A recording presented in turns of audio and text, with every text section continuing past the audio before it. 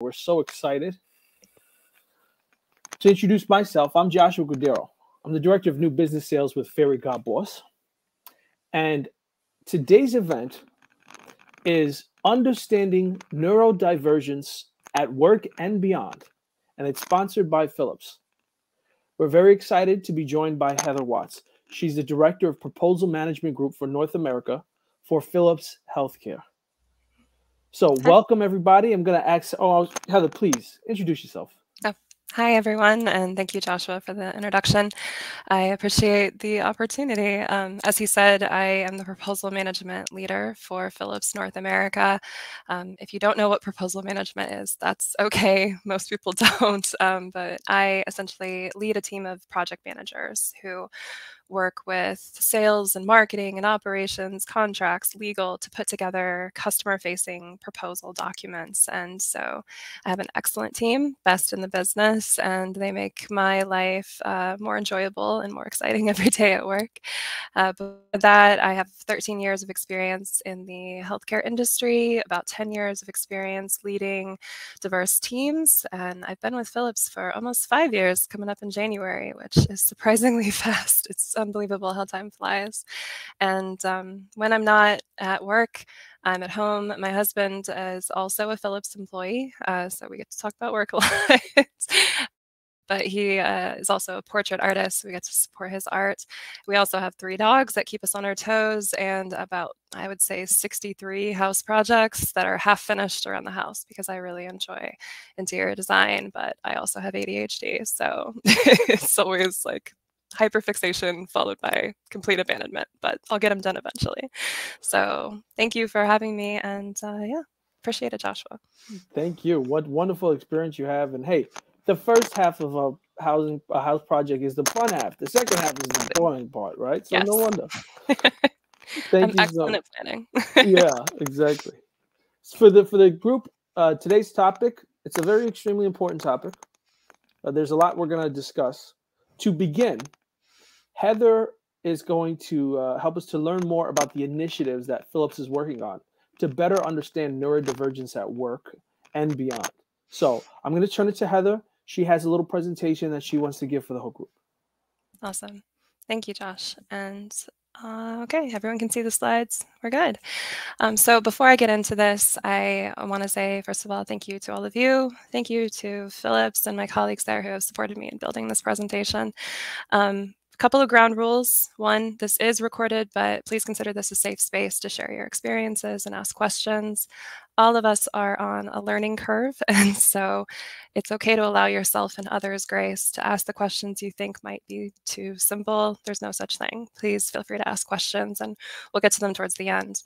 The other thing is there's a brief content warning. There's a brief discussion of suicidal ideation, but it's at the outset, and then we'll move forward from there. But I do like to give that warning. So let's, without further ado, get into it. It's Halloween. Let's get dark. There's nothing scarier than other people's baggage, so I wanted to talk a little bit about my history with neurodivergence and how I came to become involved with Philips's inclusion and diversity teams. So I have dealt with anxiety and depression for most of my life. I was first diagnosed when I was 10, and I have dealt with that on and off throughout my life. Most recently, in about 2019, I began to experience a very severe period of depression, and with that came a period of suicidal ideation. And in that time, I was of almost 2 minds. There was one part of my brain that said, of course, I don't want to hurt myself. I would never do that to myself or my family. And the other was this kind of constant drumbeat in my head telling me that the only way to overcome the existential pain I was going through would be to kill myself. And it got, pretty dark in that period. But here's the thing. Most people didn't know that this was going on. This was pre-pandemic. We were in the office 5 days a week. And I was able to get up and go to the office and be productive and be a manager of a productive and engaged team. And very few people knew. In fact, there might be people on the call who worked with me at that time that are very surprised to learn of how difficult it was for me. because it turns out I'm a champion at masking that pain. And even though Philips has a really inclusive environment and a really welcoming environment, I had worked at companies in the past that didn't have that same approach. It was pretty toxic, very competitive, and so any deviation from social norms was viewed as a weakness, and weakness was considered something to be ridiculed and discriminated against. So by the time this happened to me, I'd been at Philips for a little over a year, but I was still kind of embodying those habits I had learned from earlier in my career, and it was almost instinctive. So I was getting up and going to work and appearing relatively normal, whatever normal is, and then I would go home and spend all nights and weekends in bed, and just exhausted from fighting the battle in my head with, and also exhausted from wearing that mask all day. So I bring this up because it got better. And part of that is because of Philips. So we're out of the scary stuff. Early February 2020, I made the decision to check myself into a psychiatric hospital on a short-term stay. And it was there that I was diagnosed with ADHD and also a form of OCD called harm OCD. For me, that drumbeat was intrusive thought spirals. That was the obsession. And I couldn't act on the compulsion. And so I was just stuck in this spiral. Thankfully, I was able to receive medication and therapies to help me understand and control my OCD. Those therapies have reduced my depression and my anxiety. I'm now working my way through understanding and managing and living with my ADHD. And while I'll probably need some form of therapy for the rest of my life, I am in a much better place. And in the weeks and months after that, I did go ahead and make the decision to self-disclose this neurodivergent situation that I was in with my boss, with some of my team, with my colleagues, because I needed support. I needed the flexibility to work from home or the flexibility to take some days off while I adapted to new medications. I wouldn't say I was lucky to get out of the hospital right as COVID was starting, but working from home was hugely beneficial. But when I spoke to my team, I was worried that I would be ostracized. I might face demotion or wouldn't be met with support. And had that happened, I don't think I would be in a stable place. And I don't know that I'd be working with Philips today because I would need that environment of support. Thankfully, I was met with nothing but support and appreciation and flexibility, which is great. And I think that feeling that I received from Philips and from my colleagues is a big reason that I'm able to shake that mask and be more authentically myself where I am on a particular day. It took some getting there. So all that said, I do consider myself lucky. Even at Philips, not every employee has had that same support that I have. We're working on that. You're going to hear a little bit about how we've gotten there, but I really joined in the inclusion and diversity groups, and because I wanted to make sure that every employee felt supported, no matter where they were. In particular, there are two groups that Philips has started recently. One is ABLES and Allies for employees with physical disabilities or chronic illnesses, and allies who want to support those employees. And two is the Neurodiversity Network, which we've actually launched, I want to say just a few months ago, but it's doing incredibly well. It's building its membership very fast. And I'm excited to be a part of those groups and the other ERGs that our team at Philips provides, because they create a community of safety and a community of support that I really appreciated when I was at my lowest point. And I hope that every employee has the opportunity to learn. But unfortunately, Philips is not alone in being behind. A lot of employees are behind the ball when it comes to addressing and encouraging neurodiversity because they don't recognize the value. And so you're probably asking yourself why it matters. Honestly, if you're on this call, you probably already have the answer. You're probably already asking yourself that question. But it matters because neurodiversity infuses every part of the employee experience. I love this quote from Tristan Lavender, who is a colleague of mine at Philips, and he actually founded the Neurodiversity Network. He is a champion of autism inclusion. He's an excellent writer. I suggest you follow him on LinkedIn if you don't currently. And thank you, Tristan, for letting me steal this quote from you. But it is true. He is right. If you see two people having a conversation, their two brains are different. No two brains are alike. And that interaction is going to be affected by the neurodiversity of those two people. Historically, in business, this has been addressed by creating social norms in the business. So you're expected to communicate a certain way. You're not expected to express these emotions, but it's okay to express these emotions. And shaking hands has a very intricate dance that we all do. And anyone who was neurodivergent was expected to adapt to those norms or leave and miss out on opportunities. Increasingly, we're seeing that perspective shift. And now employees are seeking environments where neurodiversity is not just supported, it is celebrated and encouraged. And so now the shoe's on the other foot. Companies have a choice to adapt and learn and grow with these social norms, or lose out on potential talent and miss out on potential business. So next slide. Sorry. There we go. So there is a lot of business that they could potentially be missing out on. There's a massive pool of untapped talent available right now. Heartbreaking stats: college graduates with autism, 80% of them are currently unemployed, largely due to inaccessible working environments and inaccessible hiring practices by organizations who would benefit from that talent. 60% of adults with ADHD have said they've been terminated or they were forced to change their jobs due to ADHD symptoms. Again, that is a huge population of people that we're losing or sending to other companies because we haven't adapted effectively.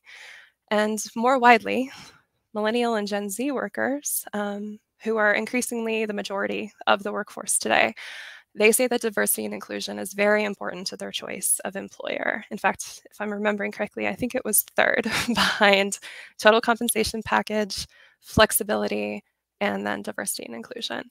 So this is essential for all of our employees, whether they're neurodivergent or not. And yet, only 10% of HR professionals believe that they have accounted for neurodiversity in their hiring practices, their policies, and their culture. So there is a lot of work to be done and a lot of opportunities. And the companies who have taken advantage of that work, have put in that time, they're seeing the benefit, reaping the benefits. Companies who have very prescriptively gone after recruiting autistic individuals or neurodivergent communities are seeing higher quality talent pipelines across the board, be it individuals who are autistic or neurotypical individuals. They are all flocking to these companies that have put in that effort to create an inclusive and accessible environment. They're finding lower turnover, they're finding fewer defects, higher productivity, higher engagement, and that all, of course, leads to higher profits. So failure to adapt, failure to build on this is going to leave companies behind. So it's essential to foster this inclusion. So how do you do that? Lots of ways, and I think Joshua and I are going to talk about some of those in the fireside chat coming up. But I asked about 4 dozen employees from various companies what were the things that mattered most to them. And I'm sorry the shapes got changed there. The formatting got a little off, but it's okay. 3 main categories of responses that I received: communication, flexibility, and lived behaviors. A lot of different areas fall into those groups. But I want to stress the bottom, the foundation of all of this is empathy. I'll touch on that later, but know that by far the number one thing that came up was to lead with empathy and then build on that through communication, flexibility, and lived behaviors to create a neurodiverse environment that is safe and inclusive for all employees, not just some. So diving into communication. Clear, concise, direct communications. This is essential, especially for individuals with autism. It can be very difficult to understand tone and nuance, sarcasm, fluff is what I call it, flowery wording. Those can be difficult for people with sensory processing disorders or autism to understand. And so cutting that out, creating clear communications, that has led to an increase in engagement scores for companies that have done that across the board, both for people with autism and those who are not. They say, we appreciate that you're being direct with us. Turns out all employees benefit. Transparent policies. Do not put it on the neurodivergent individual to say, I'm neurodivergent, I'm self-identifying, where are the policies for how I should operate within the organization? Make sure those are clear. Make sure that those are shared widely and that all the managers are aware of them. And third is address your quote unquote hidden curriculum, which you might be asking what the hidden curriculum is, and I'm glad you did. This is a term that came up most frequently in schools to talk about students who are in special needs programs, but I use it every day. These are implicit behaviors, unspoken rules, unspoken expectations, things that most neurotypical employees will be able to pick up along the way. They can be extremely difficult for a neurodivergent employee to understand and adapt to.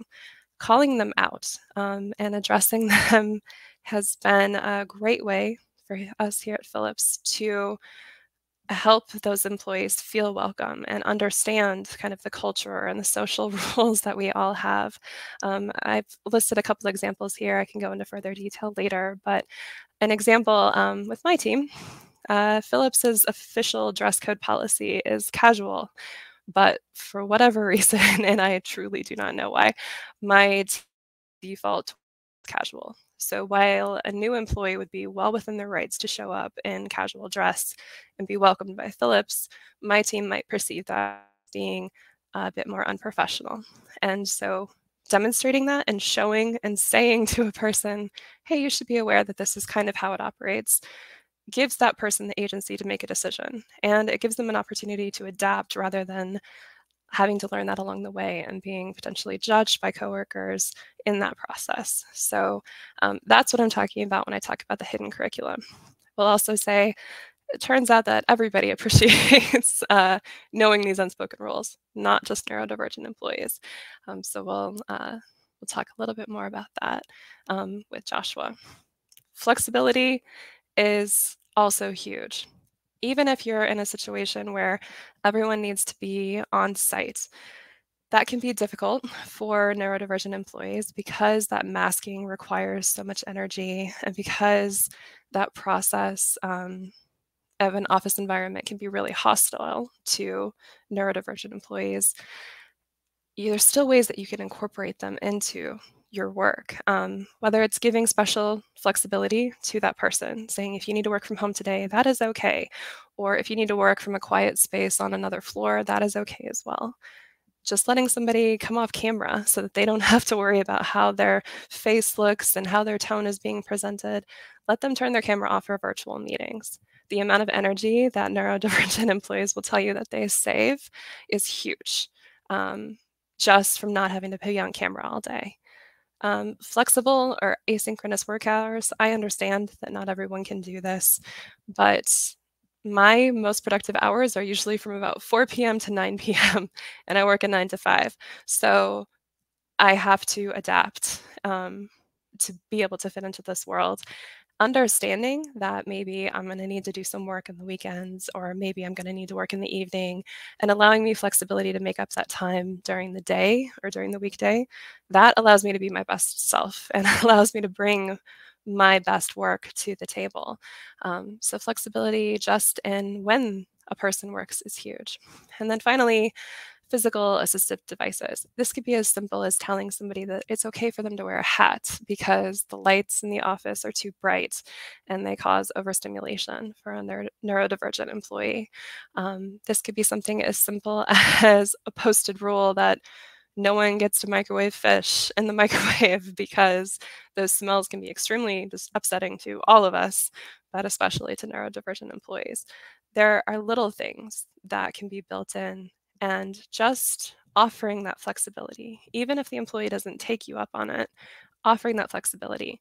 Time and time again, I heard from our employees was enough. They just wanted to be heard, and they wanted that option because that gives the power back to them rather than being at the whim of the employee. I'm going to take a sip real fast.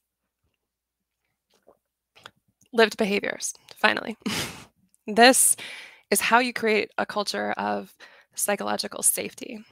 You can say, oh, we have this ERG, go and join people like you, and that be the end of it. That will end up damaging the employee's trust in you. It will tell them, like, it's okay for me to talk to these people, but not to the wider company, and I'm only safe to be myself over here, but not over here. You need to build this into your culture, and you need to demonstrate it through action. So, inclusion. That could be leaders who sponsor events that celebrate neurodiversity or sharing stories. Here at Philips, we have a leader in marketing who just did a presentation on dyslexia and how he has dealt with that through his career. And it was incredible to see somebody who is advanced relatively high in his organization while dealing with severe dyslexia. It was inspiring to see. Another way you can do this is commit to hiring quotas and then publish the actual results. SAP is a company that has really focused on hiring autistic individuals.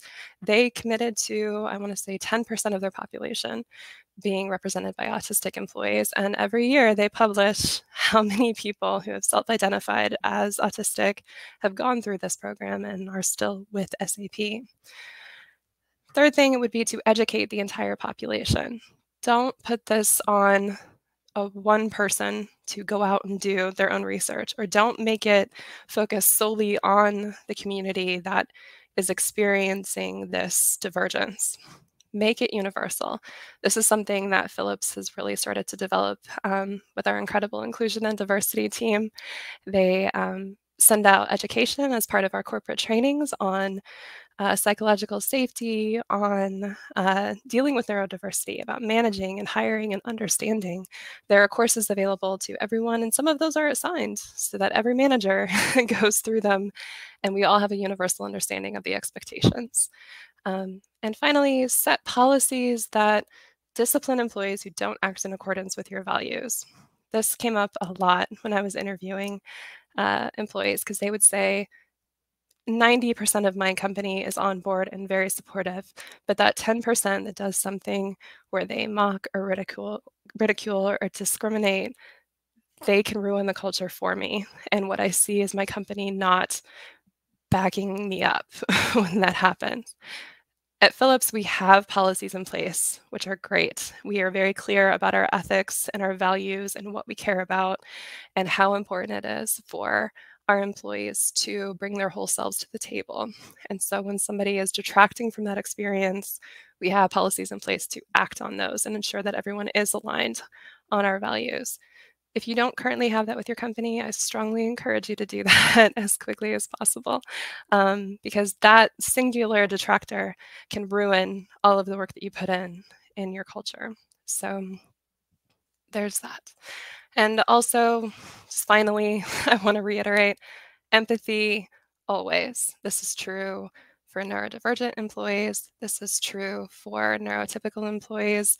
I consider it kind of my credo as a people leader and as a manager. And I say empathy before ambition, empathy before everything. Leading with empathy, speaking with people with empathy, learning about the different perspectives that somebody might have is the single greatest weapon that an organization or an individual can have. So I really encourage people to think about how they can increase empathy in their own organizations. And I hope that you already have an organization that has it. If not, hopefully we can work together to culture in your organization. So yeah, that is the end of the presentation, but I know we're going to transition into the fireside chat here shortly, but I did want to share my contact information. I love talking to people about their own experiences. I love to help other organizations with their cultural needs. So please feel free to reach out if you have any questions at all. So with that, Joshua, do you want to come back on stage? Thank you so much for that presentation, Heather. First of all, it was wonderfully put together. Oh, Very thanks. clear, very easy to understand as we were looking it through.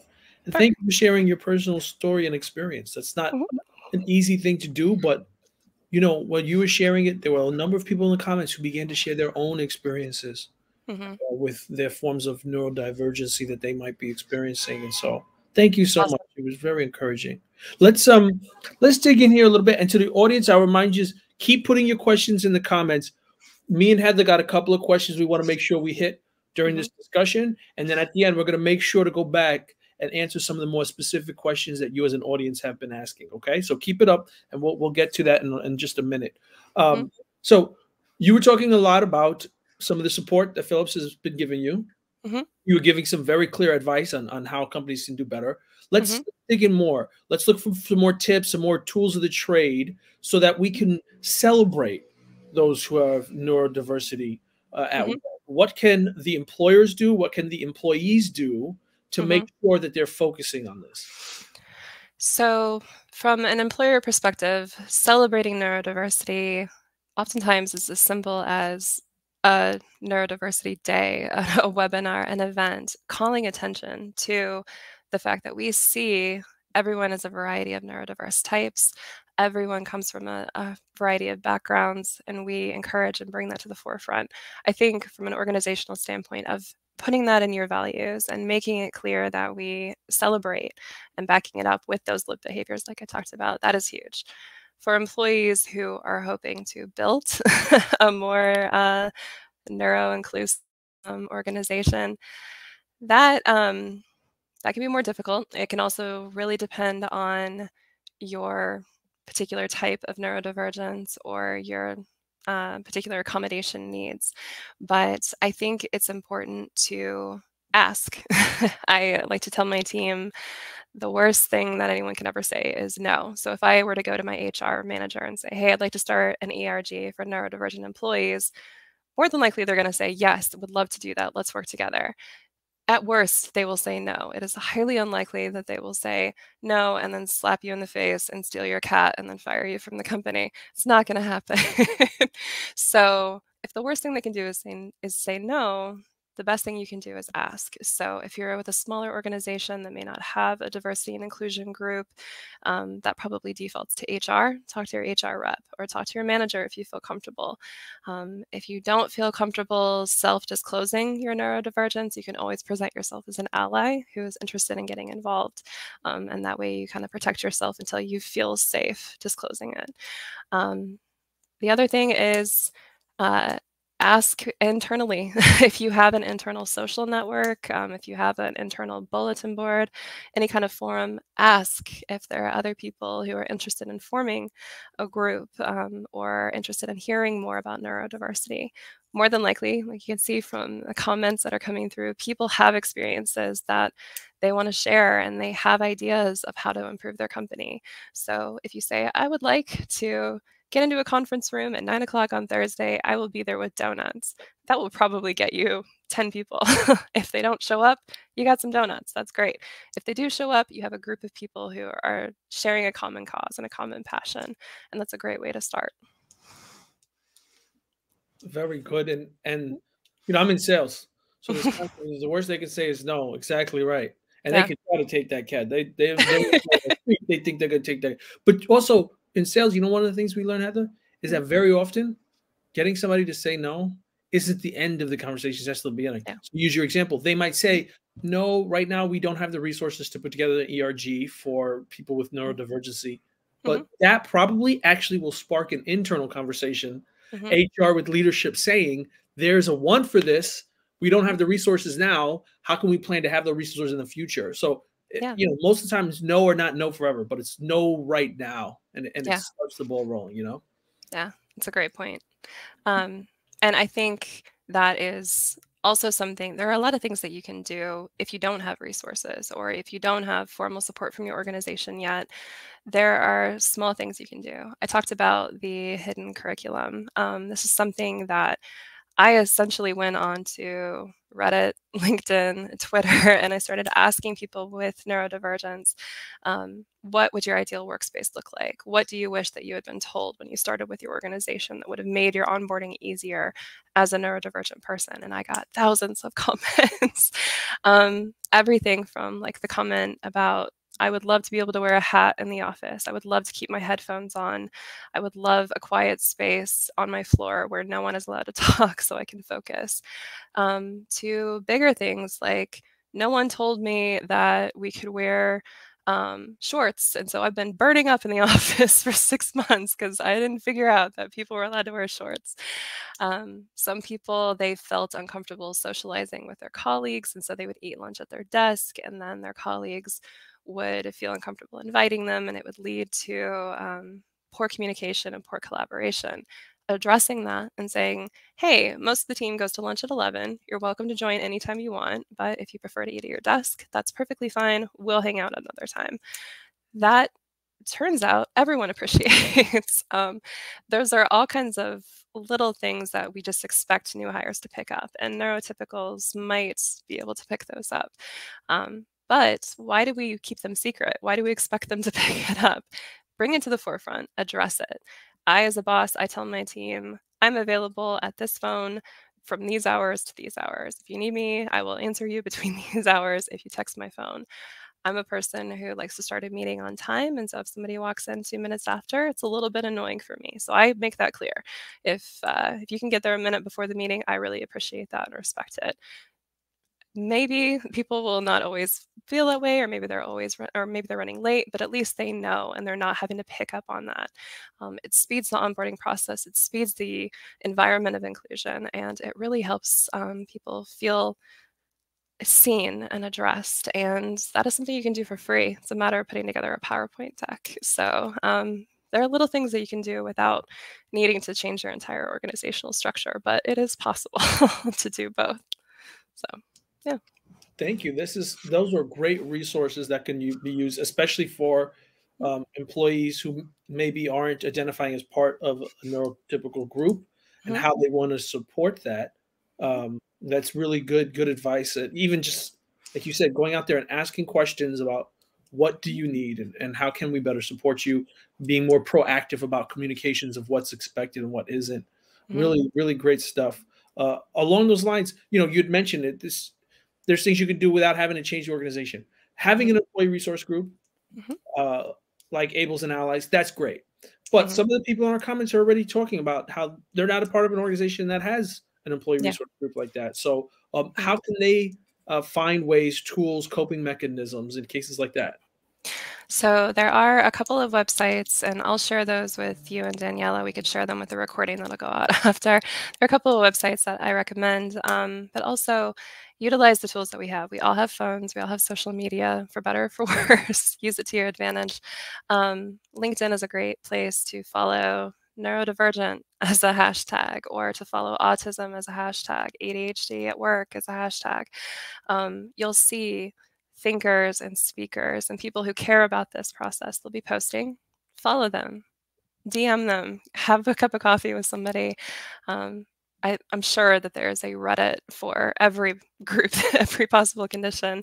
There are online forums where you can find communities that may not reside within your specific organization, but they can give you coping mechanisms and resources that can help you to develop the organization that you want. I understand I've worked for smaller companies before that don't have the resources that Philips does, or maybe you have 10 employees in your company and there's not enough people for an engagement group like that.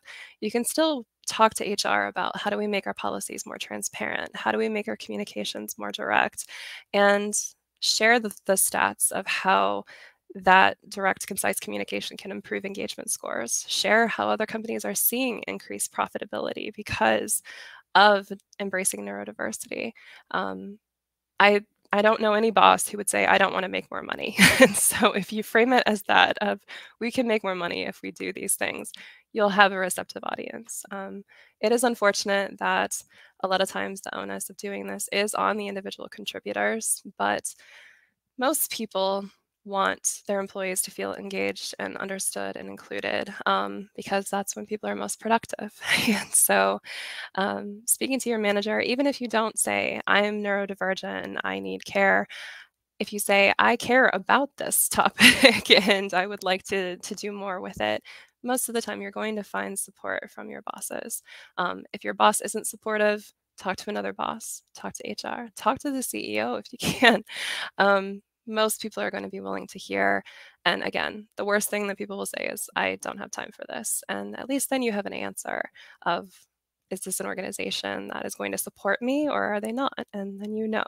I know of one that will, if you want to come work for Philips. So I can give you a reference. I think there's going to be a lot of people going to take you up on that. That's great advice for advocating for yourself, because all the allies in the world, at the end of the day, you know, everybody has to make sure they're taking care of themselves, looking out for themselves. So that's great advice for advocating, for being able to go. And even as you said, even if you don't want to personally self-identify, but just saying, well, in this case, I'm acting as an ally, even though it is really for your own best interest. That's wonderful. Talk to us more. You look a little tongue in cheek when you say, I know a company that has those. Well, that's part of why we're here. Talk to us a little bit more about how Philips has really publicized, got more membership, really helped make everybody aware of ABLES and allies. Sure. So we have an incredible inclusion and diversity team. I think a couple of them are on the call, and I thank them for all the work that they've done, because it's been helpful to me and to other employees. And I do want to stress, Philips is a large organization. We have a lot of resources that other companies may not have. But what we mostly have is leadership buy-in.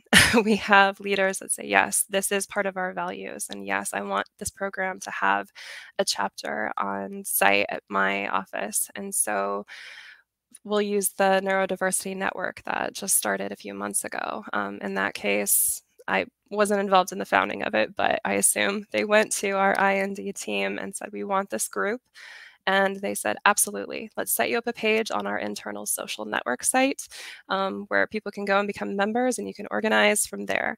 And then once that page was launched, all of the other ERGs that we have in Philips to address different marginalized groups, they received a notice of, hey, there's this new one starting. Share it with your friends, with your colleagues. You might want to join this one too.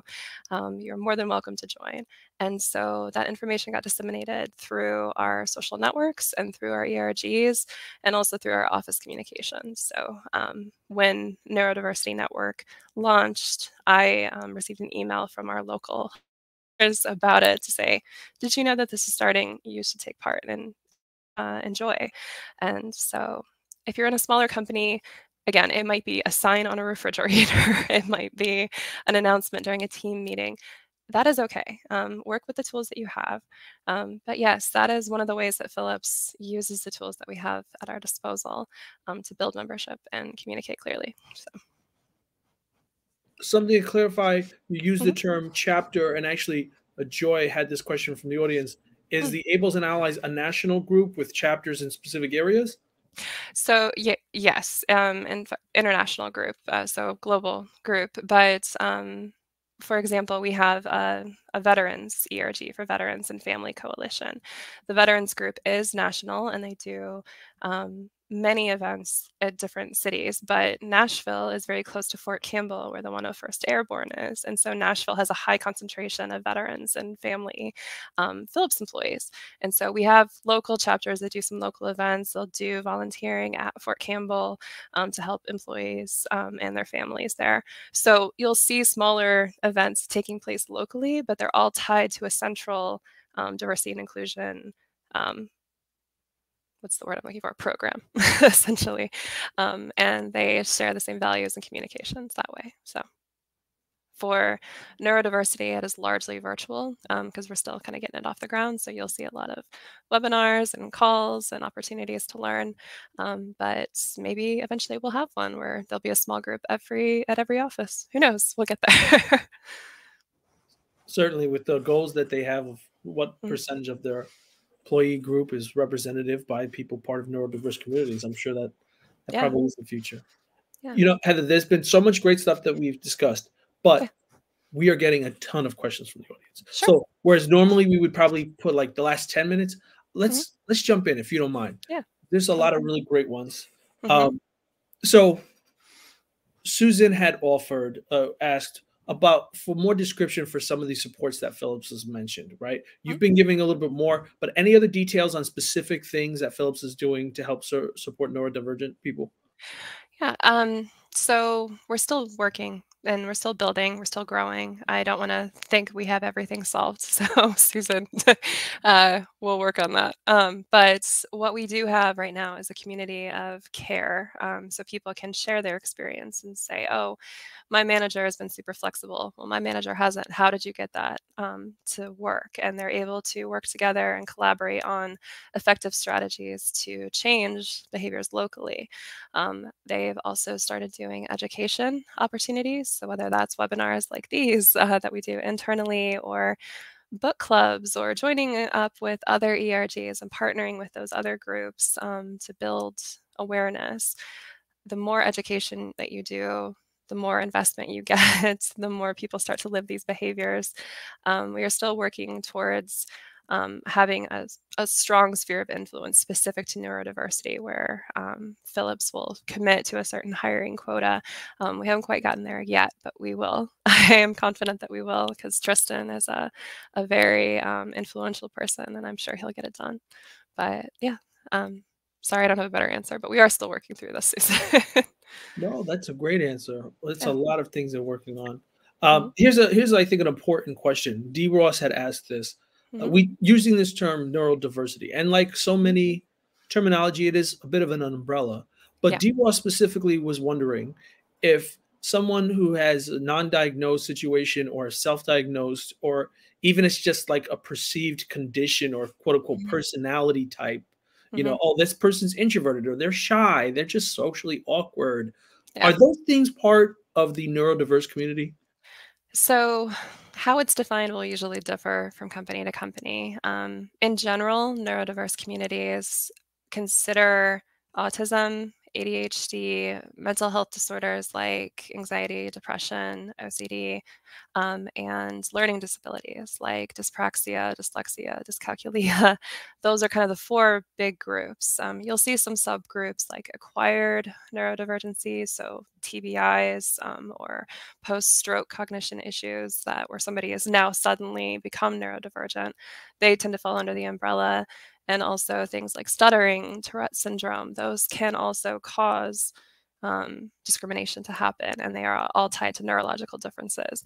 But in general, we're talking about autism, ADHD, mental health, and learning disabilities or disorders.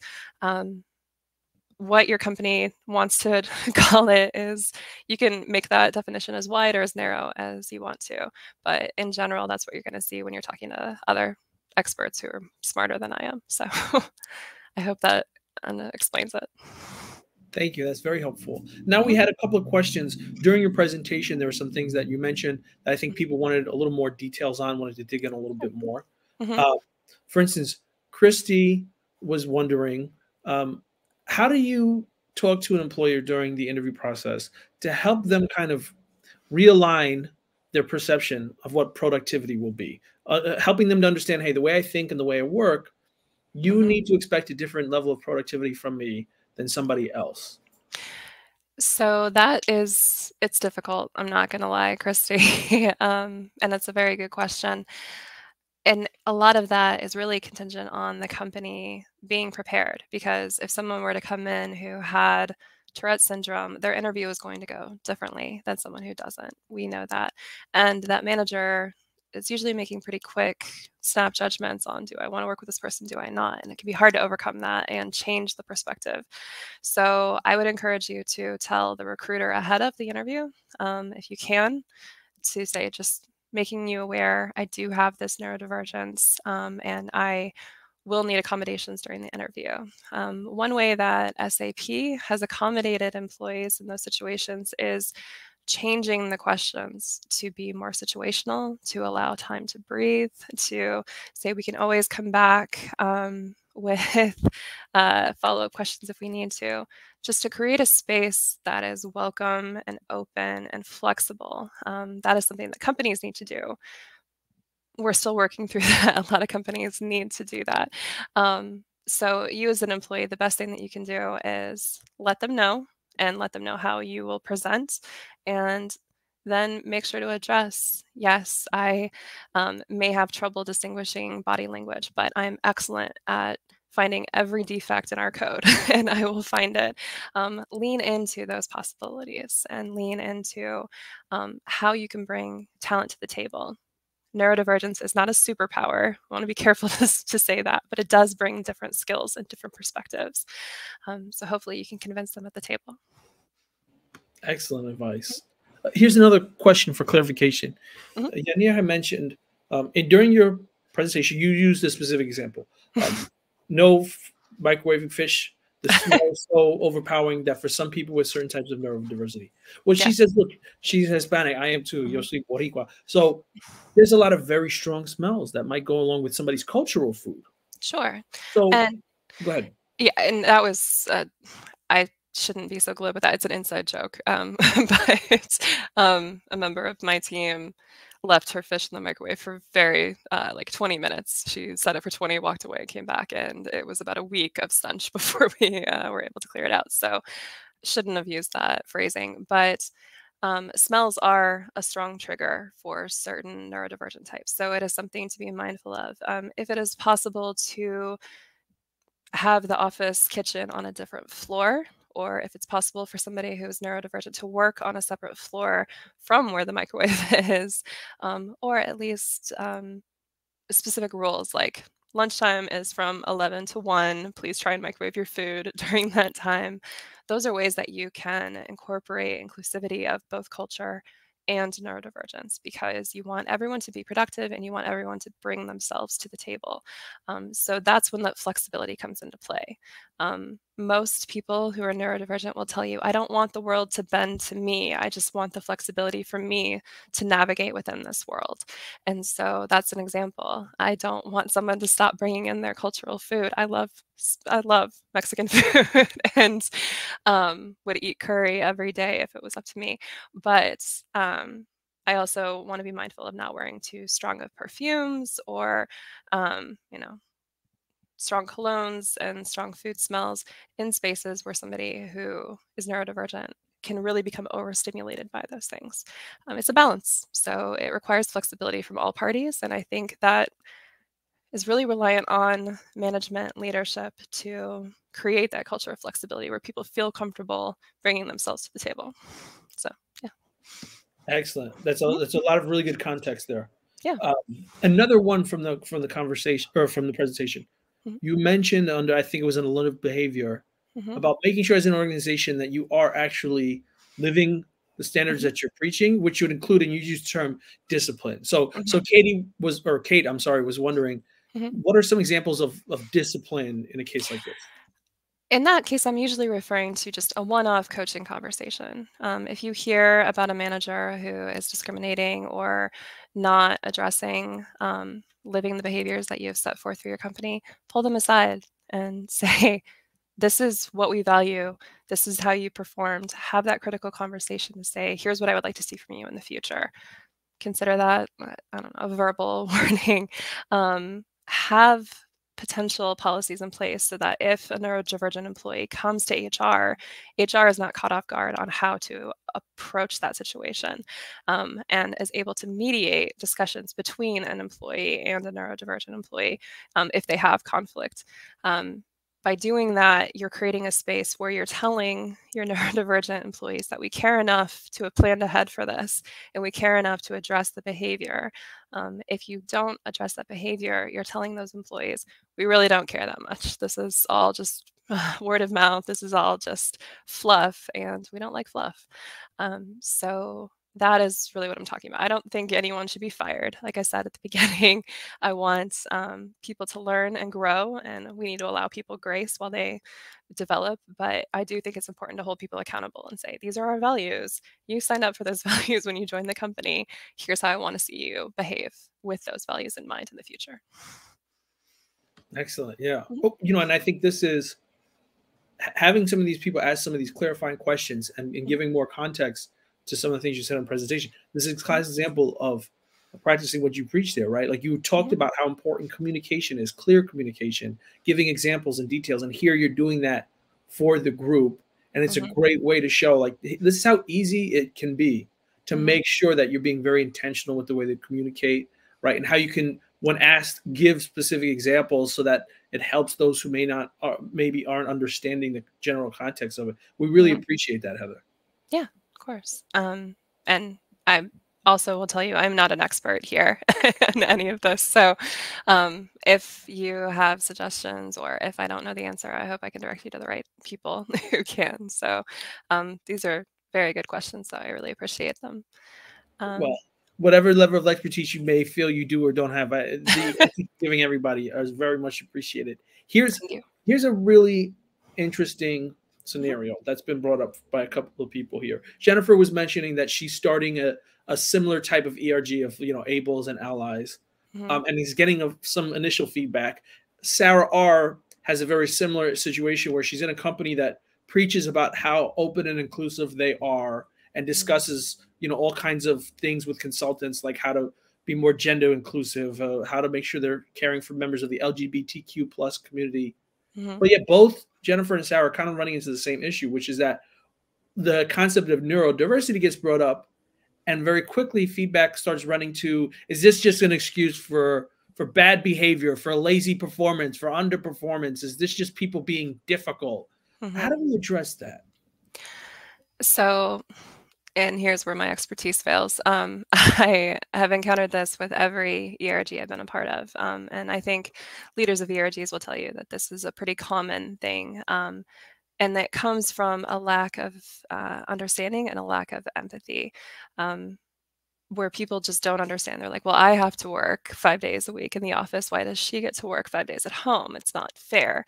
And once you understand what that person has to overcome just to function as a person, to be at the same level of productivity that you are, you understand that it's basically like saying, well, I'm able to walk with both legs. Why does he need a cane? Why does he get a seat? And it's silly, but because it's kind of invisible, it's hidden, and a lot of people aren't open about their nerves, it's harder for people to understand. So in those situations, I really encourage companies to work on education, focus on sharing the experiences of the employees who are needing support, who are, whether it's physically disabled or mentally dealing with neurodiversity or divergence, sorry.